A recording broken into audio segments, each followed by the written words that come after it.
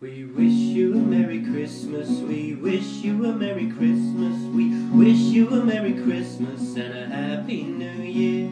Good tidings we bring to you and your kin. We wish you a Merry Christmas and a Happy New Year. Hello YouTube, just dropping in with a really nice, quick, easy little guitar lesson. We wish you a Merry Christmas. It's great because it's Christmas, and it means if you've been learning guitar, then you know you can play this song for somebody. Somebody say, hey, get the guitar out while they're sitting around with their family.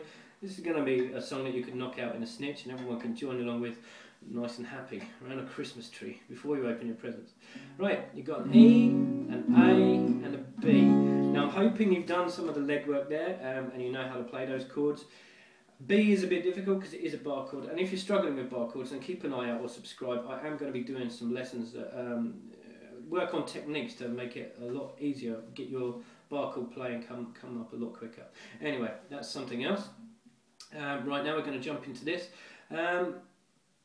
It's 4 bars of 3, so you've got E for 3, A for 3, B for 3, back to the E for 3, and then start again. So you will stay on that E and do another 4 if you.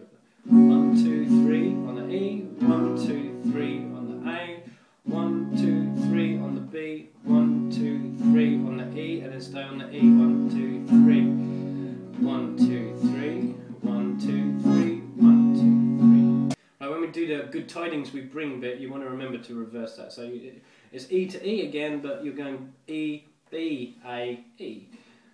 Good tidings we bring to you and your kin. We wish you a Merry Christmas and a Happy New Year. Anyway, I hope you've enjoyed the video. It's supposed to be nice and short.